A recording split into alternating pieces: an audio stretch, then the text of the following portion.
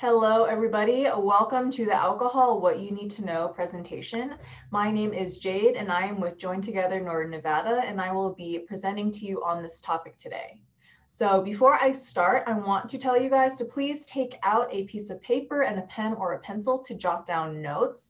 There is going to be a quiz at the end, so I really encourage you to write down any notes that you think is going to be helpful to remember so that you can do well on that quiz. So with that being said, let's get started. All right, so what is alcohol? So we all know alcohol is a drink, right? But because it's a drink, I think people forget that it's also a drug. So alcohol is indeed a drug, more specifically a depressant. And depressants, like alcohol, they slow down the brain. And I'm going to get into this a lot more further into the presentation. So we're also going to go over that underage drinking does not only affect your health, but other parts of your life. And then I wanted to give you guys a stat too to kind of lead off the presentation. So alcohol is the third leading preventable cause of death in the US. So we're going to go over today why alcohol affects so many people in our lives and how we can prevent from being at risk for addiction and just alcohol abuse in general. Okay, so what is the law? So I think we all know that you can't drink until you're 21 years old, right? But even if you are under 21 and you are getting drinks from your parents, from your friends, from your older siblings, it is still illegal. If you're drinking at home and no one else knows, it is still illegal there too. So if you are under age 21, no matter how you got the alcohol or where you're drinking this alcohol, it is still illegal. So all states have a zero tolerance for drivers under 21, which means you will lose your license if you're caught drinking and driving underage. So if you're caught drinking and driving and you're over 21, there's pretty serious consequences, but they're even more serious if you're under 21. So depending on the circumstance, depending on the state, you may also face a steep fine, jail time, alcohol counseling, driver's classes, vehicle impoundment, and probation. So a lot of serious consequences, not only to, losing your license, but also to your life and other people's lives. That's super dangerous. So before we kind of get into the nitty gritty of the brain, I wanted you guys to watch this video. It's kind of an overview of why we should wait until 21. So, lawmakers and, our country, we didn't just pick 21 just because it was a random age. There's a reason why we need to wait until we're 21. So I'm going to play this video. Don't worry about taking notes during the video. Just really concentrate on the content. And I'll give you guys some time after the video to write down any notes that you want to.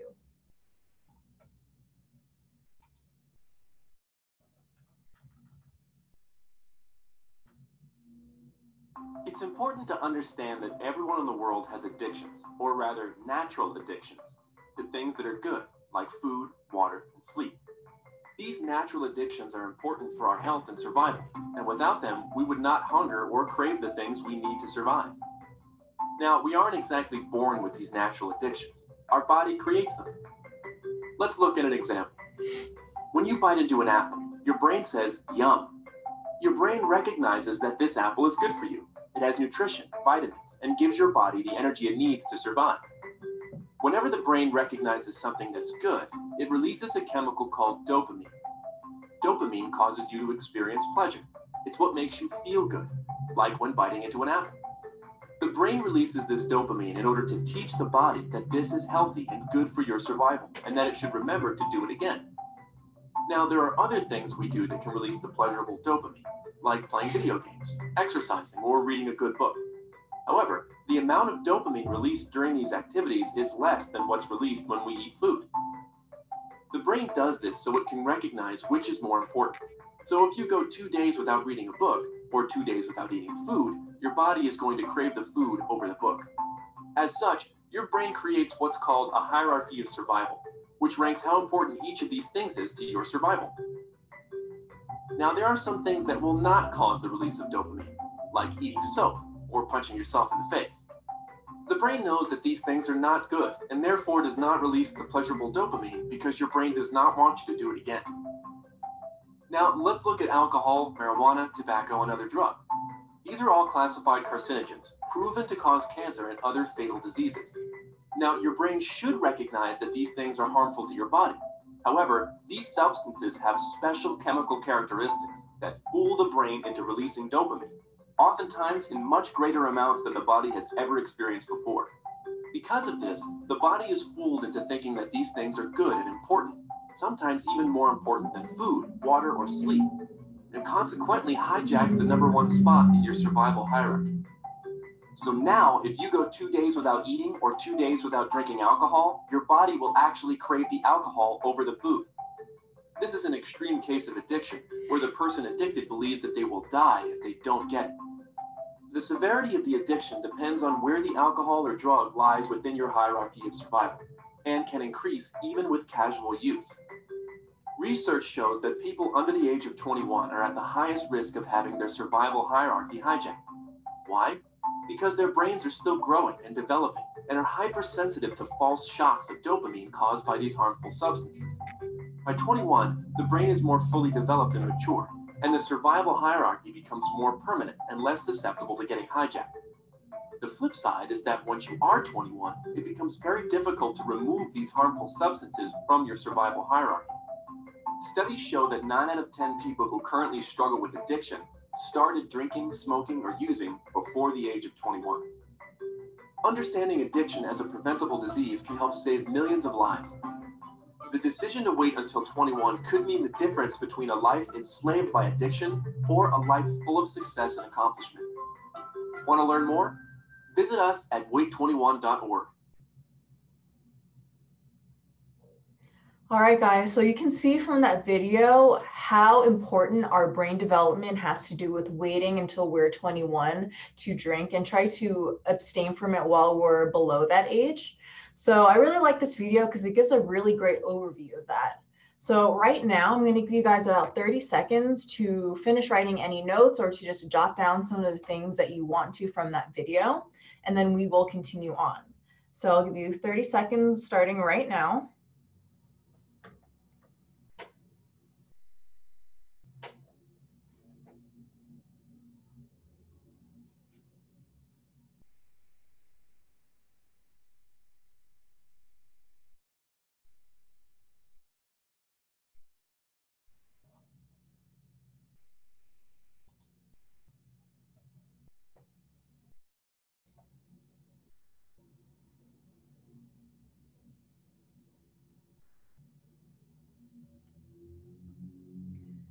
All right, so we are going to start on the health effects of alcohol. We're going to start inside of the body. What does alcohol do to us?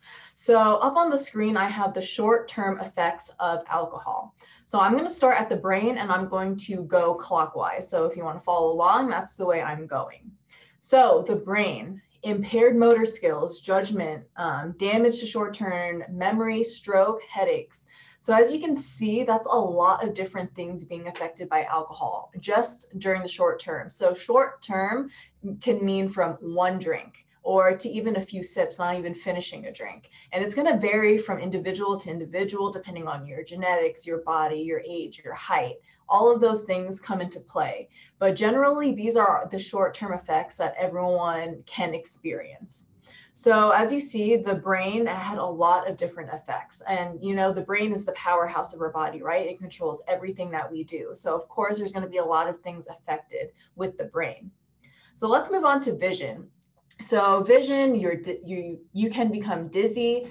You might have blurred vision and bloodshot eyes. So this right here, I mean, no one wants to be dizzy or have blurred vision, right? You want to be able to see, but this can really affect your health and just even your safety. So if you have blurred vision and you're feeling dizzy and you are drinking with strangers, or maybe you're trying to walk home from a party or something, you know, that could really put your health and your life at risk. So let's move down to the heart. So increased blood pressure. With increased blood pressure, a lot of the times you'll see that the person is sweating also and becoming just very warm. So down to the stomach, you can experience nausea, vomiting, and alcohol poisoning. So especially if you are drinking a lot in a small amount of time, your stomach can become really uncomfortable, and throwing up and vomiting is your body's way of saying, you know, get this out of me. It's not supposed to be inside. And then alcohol poisoning, we're going to go into that more in depth later on in the presentation, but that's also, a serious consequence that unfortunately a lot of students, even students your age, experience. So coordination, unable to walk or talk clearly, and you're accident prone. So this kind of goes on with the vision, right? So you're unable to walk, you can't talk clearly, and you're just super clumsy. So like I said, if you're at a party and you're with strangers, that could put your life at risk, right? They don't know what's going on with you. They can't really communicate with you because, they're not your friend. Unable to walk. So like the example I provided before, trying to walk home. You want to cross the street, but maybe you are just unable to walk fast enough or slow enough, or even to just recognize that there might be a car coming. So that's why we unfortunately see a lot of accidents when it comes to, people under the influence and trying to get home, or just even at a party. There's a lot of risks involved. And then talking clearly. So I wanted to talk about this one also. So with talking clearly, this can go both ways for the individual under the influence or the person trying to talk to you. So if you are under the influence, you're intoxicated, and you are trying to communicate to someone that you want to go home. In your head, you may think that you're communicating really clearly the directions, but the other person is hearing slurs and mumbles, and they're not understanding you. And then the other way that can go is maybe someone else sees that you're intoxicated and they want to help you, and they're trying to talk to you and give you directions on how to go home, but you are just not understanding anything they're saying. You see their lips moving, but you are not understanding a word coming out of their mouth. So again, if you are trying to advocate for yourself, or if someone's trying to help you, that could be a real issue, especially, if you are under the influence and you can't communicate that properly. And then the last short-term effect that I have is psychological. So major mood swings, violent behavior, depression. That's why a lot of times in media and even in just real life, we see that people who are intoxicated, they're getting into fights and they don't remember about it. They start crying uncontrollably. Just you have no emotional control, and you're just kind of exploding with so many emotions: anger, sadness, happiness, whatever. So now that we went over the short-term effects, let's go over the long-term effects. So again, I'm going to start at the brain, and I'm going to go clockwise again. So the brain, so brain damage, memory loss, and addiction. So we're going to go over addiction a little bit more later, but brain damage and memory loss. So those are two huge things, especially at your guys' age. You're in middle school, high school. You don't want brain damage or memory loss at this age, or any age, right? Another thing with these long-term effects is a lot of these are really hard to undo. So you only have one brain, and unfortunately, if you are damaging it at a young age, it's going to be really hard to undo all of those negative effects. So let's move on to the throat. So risk of hemorrhage, and hemorrhage is just bleeding, and then increased risk of cancer. Going down to the heart, you can have heart attacks, heart disease, and anemia. So that short-term effect where you get high blood pressure, long-term, it can lead to heart attacks and heart disease. And then anemia is when you lack red blood cells. And red blood cells, their job in your body is to bring oxygen to all your muscles and your organs. And your organs and your muscles, they need oxygen to work properly and to survive. So if you have anemia, it compromises your body's ability to provide that oxygen to your body. And then let's go down to stomach. So peptic ulcers and gastritis. And gastritis is just inflammation of your stomach lining. So a lot of the time when people have gastritis due to a lot of alcohol intake, they are on strict diets. A lot of things upset their stomach. So eating a lot of things and drinking certain things really causes a lot of inflammation on their stomach. So it's a really uncomfortable thing to have. So pancreas, early diabetes, and bad digestion. So when people are drinking alcohol, yes, they're drinking alcohol, but I feel like a lot of the times they don't also realize that they're intaking a lot of sugar at the same time. Mixed drinks, beers, liquor, a lot of those drinks have a ton of sugar in them. So you're intaking all this alcohol on top of all this sugar, which can lead to early diabetes. And then let's do muscles and bones together. So muscles, weakening and pain, and then bones, degeneration and risk of fractures. So like I said, if you're intaking a lot of alcohol, it really compromises your immune system and your body's ability to bring oxygen to your body. And because of that, if you don't have enough oxygen in your muscles, those muscles are going to become weak. And as they are becoming weak, that can become painful to you. And then that kind of goes along with the bones. If your muscles can't support your bones properly, right? Your muscles are supporting your whole skeletal system. You are at a risk of fracture and breaking your bones a lot easier. And then liver damage and cirrhosis. So your liver is in charge of filtering out all the bad toxins out of your body. And alcohol can really compromise your liver's job at doing that. So if you're intaking a lot of alcohol, or maybe just a little by little, but over a long amount of time, your liver can really become compromised and not be able to take out a lot of those toxins. And then lastly, the nervous system. So the breakdown of the nervous system supplying the limbs. So nervous system, right? Your brain, your spinal cord, two important things in your body that you need to survive and your function. The nervous system is responsible for so many things: how you move, how you think, how you feel. So alcohol can really compromise your nervous system as well. Okay, so how does alcohol affect the brain? I wanted to focus more on the brain.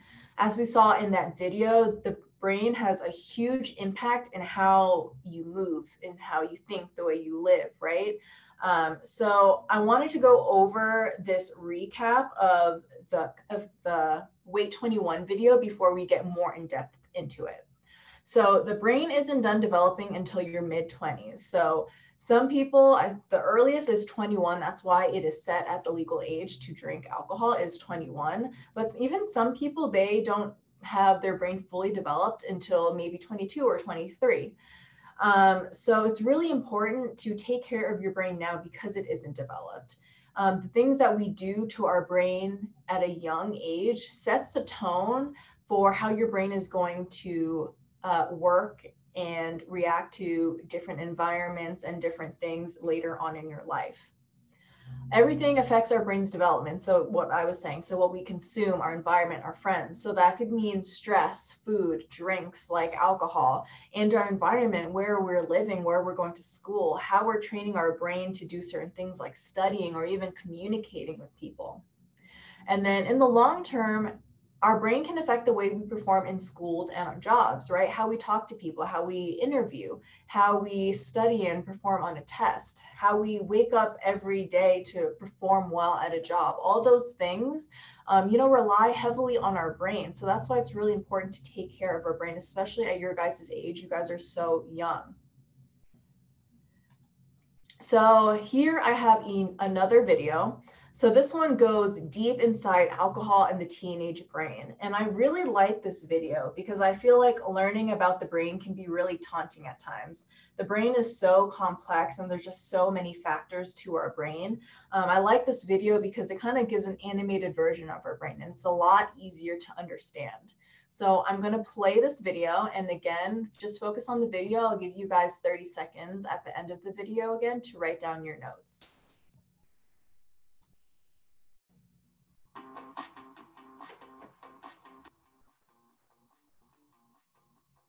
Adolescence is the transition from childhood to adulthood, encompassing a period of major physical, emotional, intellectual, and social change. Our brains also change considerably during this time.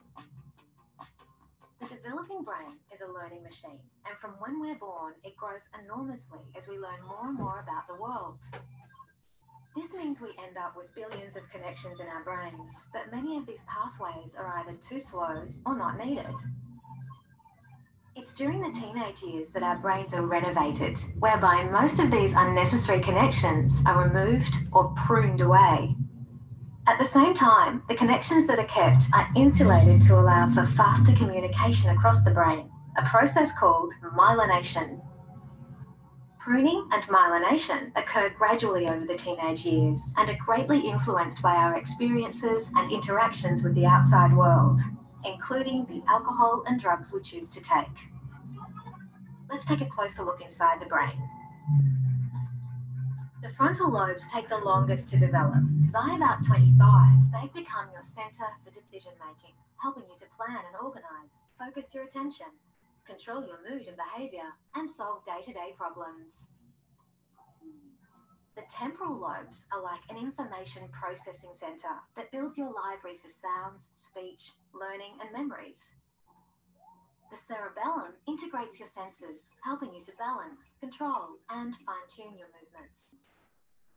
The hypothalamus is involved in many functions, including the release of hormones that help regulate your temperature, hunger, thirst, and sexual development. And the brainstem is like the final checkpoint for information going to the body from the brain and vice versa. Alcohol affects the teenage brain differently to the adult brain because it's still developing and not all areas are fully operational. How you feel when you drink alcohol can be an indication of the damage it's doing to different areas in your brain. Alcohol affects the frontal lobes first, making you feel relaxed and reducing your inhibitions. This means you may talk more freely, act loud or rowdy, or do foolish things you later regret. As you continue drinking, your brain starts slowing down, reducing your ability to concentrate, make good decisions, and control your emotions and impulses. This means you might do things you otherwise wouldn't. In the hypothalamus, alcohol blocks the hormone that tells the kidneys to reabsorb water. This means more water is lost as waste. Reducing the amount of water available to the brain makes you dehydrated, which explains the headaches and body aches you may experience the next day, otherwise known as a hangover. Alcohol's effect on your cerebellum is evident when you lose your balance and fall over, or have difficulties with standing and walking. This is why injuries are so common when people are intoxicated. Drinking alcohol particularly affects a part of the temporal lobe called the hippocampus, which enables us to form new memories. Alcohol interferes with the transfer of information from short-term memory to long-term memory. So if you drink heavily over a short period, you may experience a blackout, meaning the next day you can't remember what you said or did. Drinking at a level that causes blackouts means you're also much more likely to do something you wouldn't usually do, and your friends may not be aware of how drunk you really are. During your teenage years, you need to look after your brain to keep it healthy, just like other parts of your body. Our scientists are learning more about the brain all the time, and research has shown that the damage alcohol does to the developing brain is not only short-term, but may be permanent. Look after your brain. It's the only one you've got.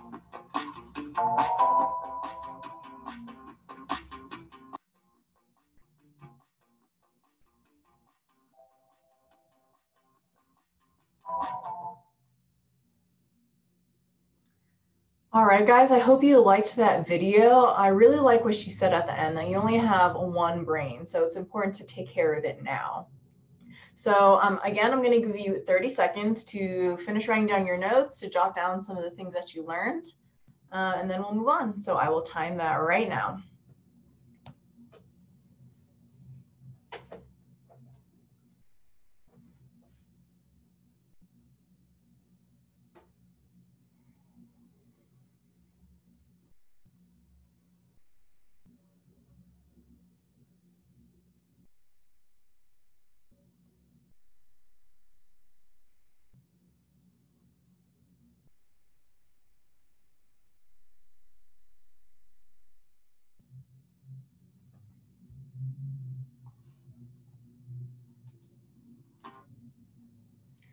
All right, guys, so let's move on to social life and alcohol. So we went over how alcohol affects inside the body, right? Our muscles, our bones, our brain. So now let's take a look at how alcohol can affect things outside of our body. So I wanted to start with social life. So your social life is your life with your friends and your families, in your home, out of your home. So your social life and alcohol, I know a lot of the times when we take our first sip of alcohol, or when just individuals start to get curious and experiment with alcohol, it's usually given to them by a friend or a family member, right? So that right there, your social life is impacting how you are intaking alcohol. It's impacting the way you are introduced to this drug. So with that being said, like I said before, just because your parents or your cousin or your best friend introduces you to alcohol, it doesn't take away the risk of alcohol. It doesn't take away any of the long-term, short-term effects that is occurring in your body. So just kind of keep that in mind. Also about social life too is it's really important to stand your ground if you do want to abstain from alcohol. So I'll give you a couple examples with your guys' age. So you guys are in school, right? And if you do encounter alcohol outside of the home, like at a party or something, it's really important to say no. And we're going to go over refusal skills later, but that right there, your social life is already changing the environment that you're in. So maybe you have never had alcohol before, and then you go to a party and then you see alcohol and people are offering it to you.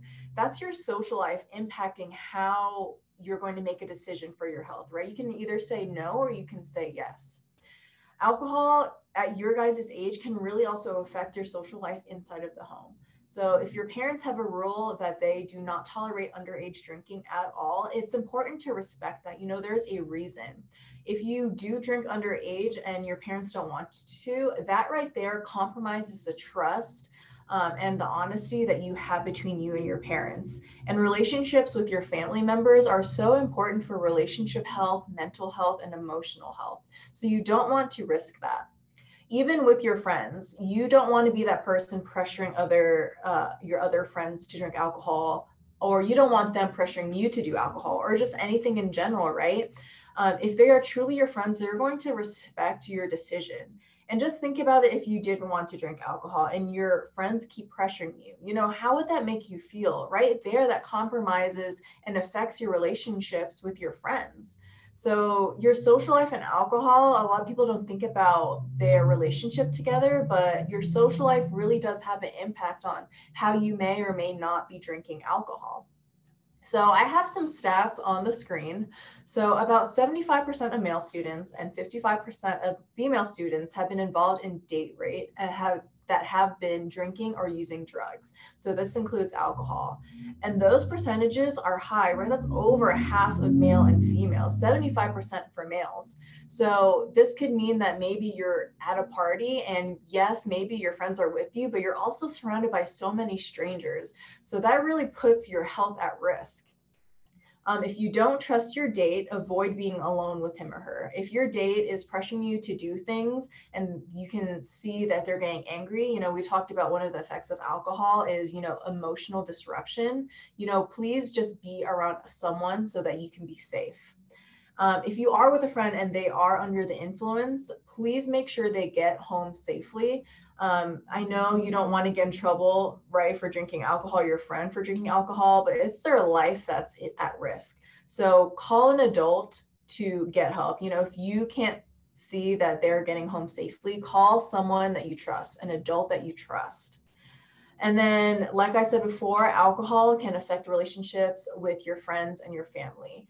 So the whole point of this is it's just not worth it, guys. Your relationships, your strong relationships with your friends and your family, they're so important and they're going to carry you through life. So drinking alcohol is just not worth the risk to affect any of those relationships. Okay, life risk. So more stats for you guys. So drinking leads to 400,000 students a year to have unprotected sex, putting them at a greater risk for pregnancy and diseases such as AIDS. So 400,000 students, right? That's almost 500,000 students every single year. 400,000 students your guys' age that are having unprotected sex and are dealing with consequences that they were not prepared for or they're not ready for, that their family wasn't prepared for. So like I said in the last slide, it's just not worth the risk. And even with these next two bullet points that I have. So the possibility for death, rape, accidental injury, and physical assault are greatly increased when your alcohol is involved. So we can kind of connect the dots now, right? We learned about our health, how alcohol affects us, how it affects our clumsiness, our coordination, our brains, how we think. So it kind of makes sense that you'd be at a greater risk if you were intoxicated. And then drinking hurts many students academically. Alcohol can negatively affect academic performance and lead to lower grades. So if you are seeking out alcohol, when you're in school, that's all you're thinking about. So you're not thinking about the lesson that your teacher is teaching. You're not thinking about studying when you get home. So it really affects the way you perform academically. And it's just so important to perform well while you're in school because, that determines, or it can determine the jobs that you're going to get right after school, or even learning skills in school that are important for communication with your family or even during your interview. So school is really important, and alcohol can really affect the way you are performing. If you drink one night and think, okay, well, that's it was just one night, I can go to school the next day, you may be experiencing, like what that video was saying, like symptoms of a hangover. So you can't really focus and you're tired and you're dehydrated. So it really does affect the way you can perform in school, even if you're not drinking in school. All right, so media and alcohol. So media is any of the social media apps. So Snapchat, Twitter, Instagram, Facebook, even YouTube, those are all media platforms. And they do affect our perceptions of alcohol and how we drink or not drink alcohol. So the media sends us messages about what is popular, what's socially acceptable, healthy, and unhealthy. So we follow people that we don't know, right? We follow celebrities, we follow people who have a platform on the internet, and we listen to their opinions about what they have to say about things. And that includes alcohol. So if you have a role model that you follow on Instagram and they're promoting a alcoholic drink, you're more likely to want to try it, right? Because your role model is endorsing it. So the media is not a reliable source for health information. The media's main goal is to sell product, and they don't care about your health. So with that being said, all these endorsements for alcohol, they are merely just endorsements. Their whole goal is to just sell, sell, sell. They don't care, honestly, about your age. They don't care about your health. They don't care about any underlying health issues that you might have. They want to make money off of you guys. And because you guys are so young, teenagers your guys' age are on social media all the time. So they take this knowledge and use it to their advantage. Because they know you're on social media all the time, they want to manipulate your way of thinking into thinking things like alcohol is okay to drink, even if you're not yet 21. So I have a quote from a research article, and it reads, such online displays of alcohol behavior have been correlated with offline alcohol behavior and risky drinking. So just seeing alcohol, like I said, on these different platforms day after day from so many different people really changes our perceptions of how we see and view alcohol. And then it could lead to, like this quote said, risky drinking behaviors. So the next thing I'm going to play is a commercial. So we were talking about media, right? Commercials is another form of media. I'm going to play it first, and then I'm going to talk about it.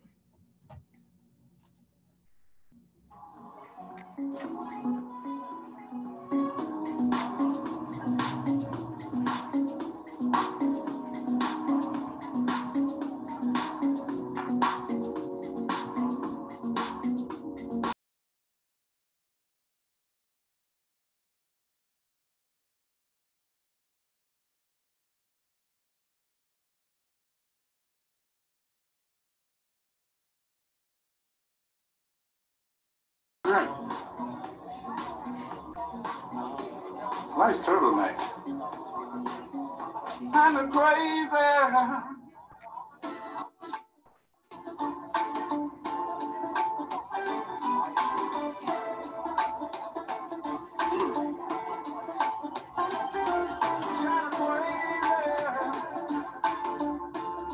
Virginia Black. One sip and woo!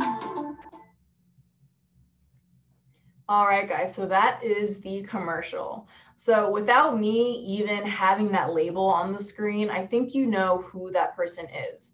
Even if you don't recognize how he looks like, you probably recognize his voice, or maybe both, right? So Drake is a huge figure in the limelight, right? Everyone knows Drake. Even if you don't like him, even if you're not a fan of him, everyone knows who he is.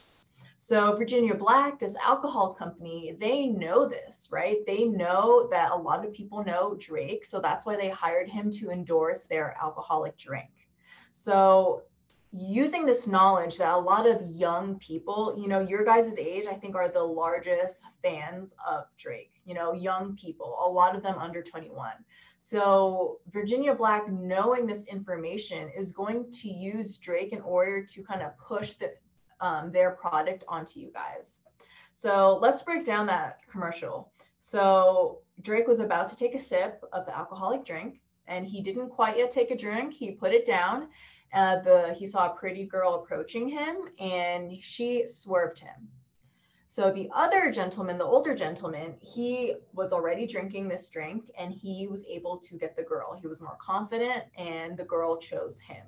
So think about what that commercial is saying. What kind of message is that saying to you guys, especially young people?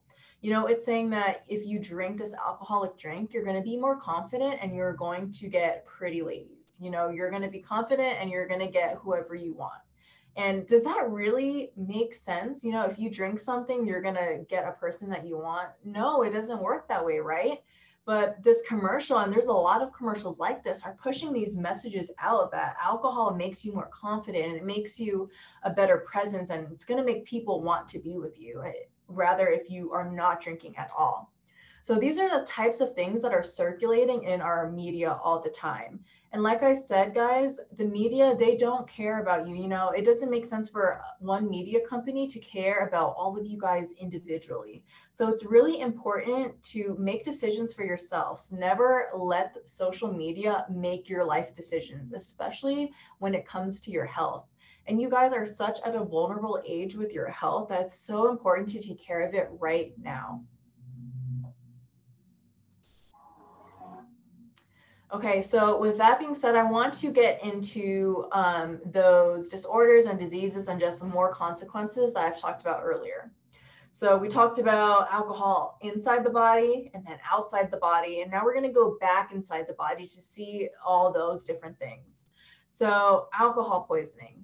So alcohol poisoning is a long-term effect of alcohol use. So it occurs when high levels of alcohol suppress the nervous and your respiratory system, stopping the body from removing toxins. So, right, that involves the liver. We talked about the liver and we talked about our nervous system and how our lungs are affected.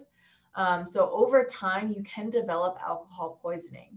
And signs of alcohol poisoning are mental confusion, you're coma-like, you're vomiting, you have slow or irregular breathing. So you're breathing really fast or really slow. You have low body temperature, but maybe you're sweating, but you still feel really cold to the touch. And because you have a low body temperature, you may be exhibiting bluish or pale skin. So unfortunately, alcohol poisoning can lead to death or permanent brain damage. So we talked about how a lot of those long-term effects are really hard to undo. It is possible to undo some of them, but it's just really difficult.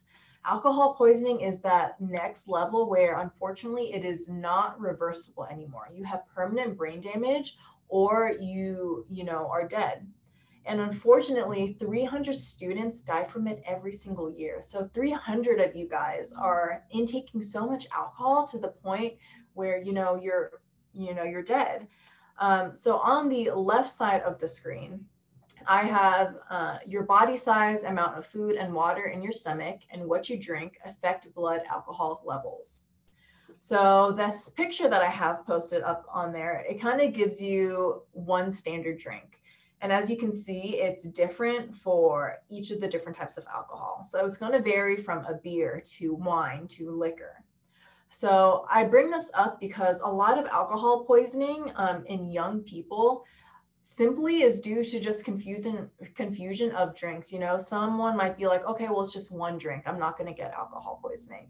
But if you are drinking liquor and that you get like a whole cup of it, that right there is not just one drink, it could be 5 drinks. And depending on if you're short, if you're bigger or skinnier, it could really affect the way your body responds to it.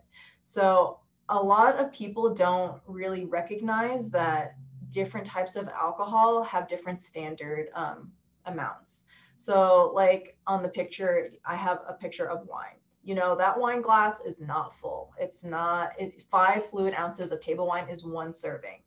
And if you fill up a standard wine glass with wine, you know, that's 2 to 3 drinks right there. And you might not even know it. And even if you're trying to limit your risk of alcohol poisoning by drinking, you know, 1 drink, you know, it could actually be 3 drinks and it could actually really harm you.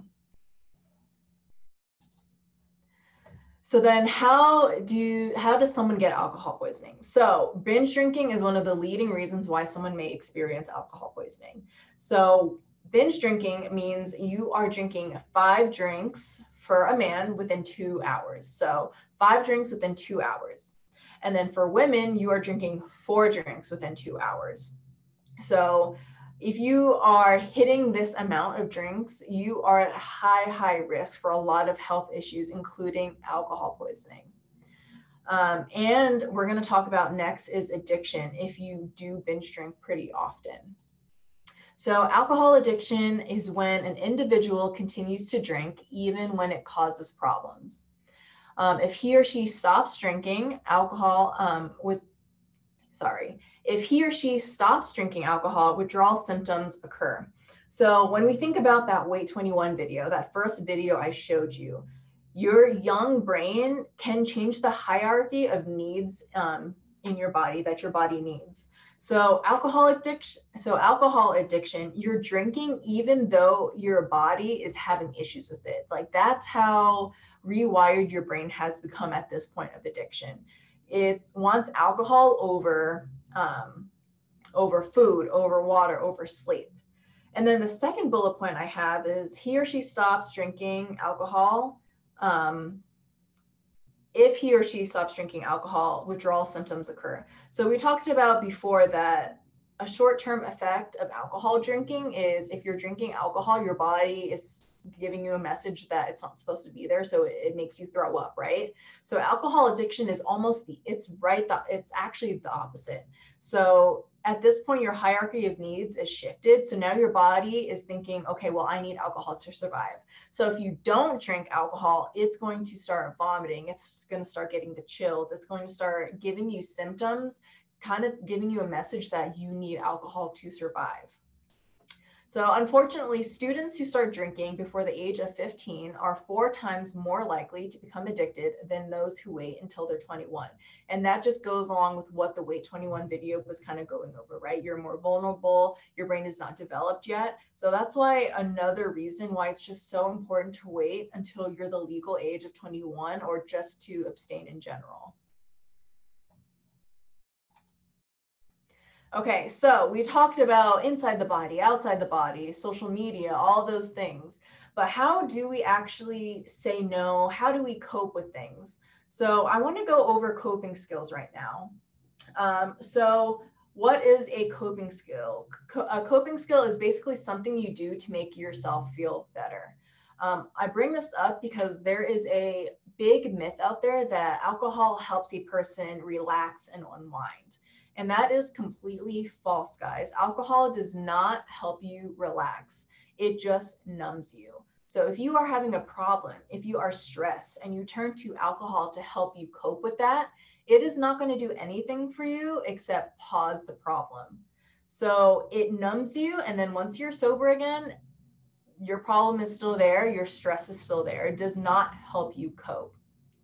So a healthy coping skill. What is a healthy coping skill? So a healthy coping skill means that you're doing something healthy and positive for your body. So basically you need to do a good thing to get rid of a bad thing.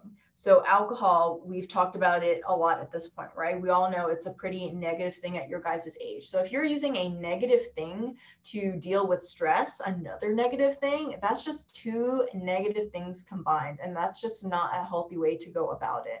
So up on the screen to the left, I have the emotion-focused coping skills and the problem-focused coping skills. So just different types of things that you can do. So emotion-focused. So maybe you're really angry, you're really stressed, or you're just having so many emotions and you're having a hard time dealing with all of it. Things that you can do to combat all of those feelings is exercising, taking a bath, giving yourself a pep talk, meditating.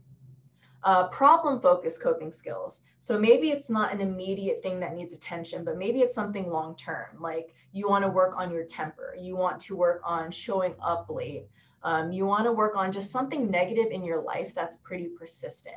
So, things that you can do as a healthy coping mechanism is working on managing your time, asking for support, asking an adult or a friend for help, establishing healthy boundaries. So this can relate to relationships. Maybe you're in a toxic relationship with a friend or a significant other, and you want to practice establishing healthy boundaries to help protect, your space and what you hold, all your values and what you hold dear to yourself.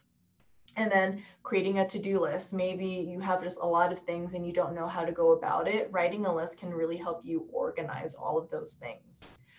So another thing I want to say about coping skills is the ones that I have on the screen are not the only coping skills. I think honestly, the best coping skills that you can do are hobbies. So do you like to play basketball, draw, I don't know, watch a favorite show with your family, hang out with your friend, read? All of those things are healthy coping skills, right? Because your hobbies, they make you happy. So it's important to do those things when you are feeling low, when you are feeling down, because turning to alcohol is never the answer. It's not worth the risk. Okay, so if you are offered alcohol, so I want to go over refusal tips with you. So saying no to friends or family when they offer you alcohol is not easy, especially if they're your friends and family. It's almost harder to say no to them than if it was a stranger. But I want to tell you guys that if they truly respect and they care for you, they will respect your decision even if it doesn't match theirs. It kind of goes along with anything, like a sports team. Just because you have a different favorite sports team than your friend, that doesn't mean that your friend is no longer, friends with you, right? They say, okay, all right, you like something different. Like, I'm cool with that. It should be the same thing for alcohol. So don't think of it as refusing your friends, but refusing to damage your brain and your body. And when you are refusing alcohol from someone, you need to be firm. It's kind of what I talked about earlier. You need to stand your ground. Maybe you have to offer other ideas to drinking, or maybe sometimes, depending on the situation, you just need to leave. You need to leave because it's just best for you. It's best for your body, your health, and your brain. So I have three examples at the bottom. So they are, no way, I have to drive tonight. Yeah, right. My mom would kill me if I came home smelling like booze. And sorry, I just don't like beer. So a lot of these things you can say when you are offered alcohol. And, sometimes these things may or may not work, but at the end of the day, your health is the most important thing. So do that for yourself. And I know it's really easier said than done, right? I feel like my slide's not going to suddenly give you so much confidence. But I think that will give you confidence is kind of practicing. So up here, I have a slide on practicing these refusal skills. So I have a whole bunch, as you can see on the screen. And what you pick really just determines on the situation and your comfort level. Maybe if you're more shy and reserved, you're going to pick some like a simple refusal response. Whereas if you are super confident and you're not really shy to explain to people how you're feeling, you might use the reversal method of a refusal tip. So let's go over that really quick. So the category, so simple, no explanation, you just say no thanks. You can even just say no. Declarative, you are saying no, but you're also kind of declaring kind of why. So no, I don't drink. No, I don't do drugs. And then excuses, you are kind of saying why you don't want to drink. So no, I'm the designated driver. No, I could get suspended from the team. No, my parents drug test me. No, my parents are strict. All those things that are relatable to other people your age, especially if you're being offered alcohol by someone who kind of understands those things. You know, if someone else has a strict parent and you kind of bring up that refusal tip, like, no, my parents are strict, they're more likely to understand and kind of leave you alone with that. Alternative. So you're saying no, and you're kind of trying to redirect the activity from drinking to something else. So, no, but can I grab a water instead? Or no, but let's play basketball outside. Or no, let's have some iced tea because we were just outside playing. Something, just some other activity to do instead of drinking. And then reversal. So for all my confident kids out there, for you guys that really don't mind saying what you feel and what you value, this is for you. So no, why are you messing with that crap? No, I thought we were friends. And I think the reversal, if you feel comfortable doing this, I think the reversal method is really great because it kind of makes your friends question why they're doing this stuff or why this person is doing this. So, like I said, all these examples are going to be different for every one of you guys watching. So, I'm going to give you guys 30 seconds again to kind of just jot down on your paper, just to even think about what would you truly say. And I know this could all be uncomfortable, but realistically, if you had to choose one of these things, which one would you choose? So I'm going to time that right now.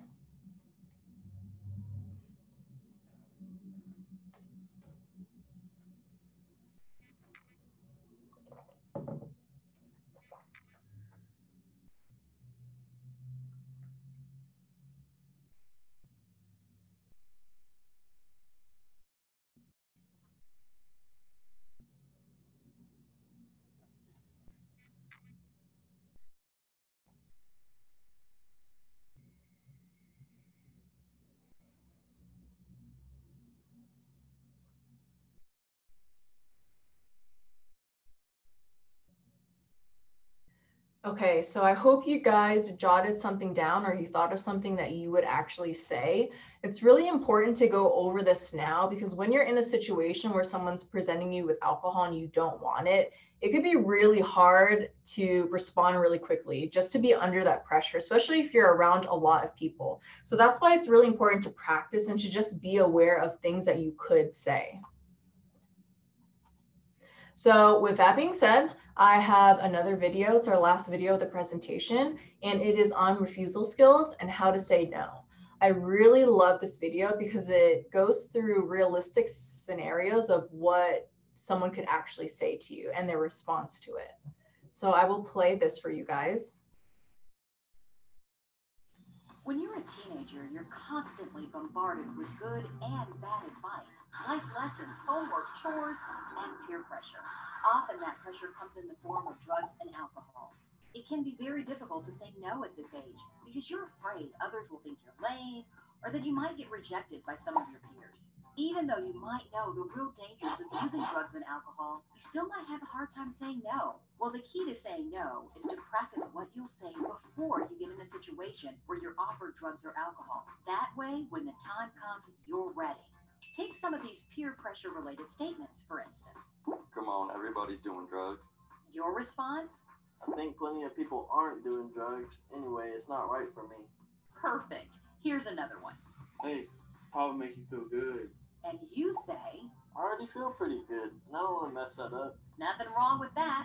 Let's try a few more, like, Dude, if you're my friend, you get high with me. your response? I really like you. I just don't like drugs. And let's not forget these. Come on, dude. Nobody will know. And This is really cool stuff, man.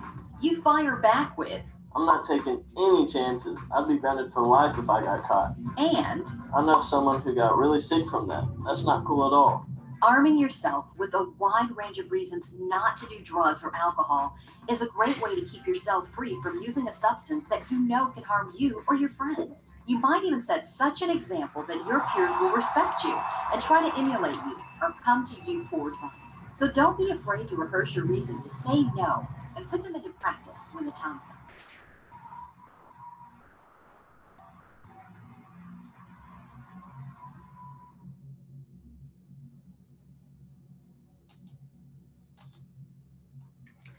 All right, guys. So I hope you like that video. And that is it for the presentation. So I have my information down on the screen. So again, my name is Jade. My email is learning@jtnn.org. And you guys can email me to that address if you have any questions or comments about the presentation. So before I get off, I want to tell you guys, just please review your notes. Please review what we learned today, because you do have a quiz right after this. So thank you guys again for listening to me, and I hope you have a great day and good luck on your quiz.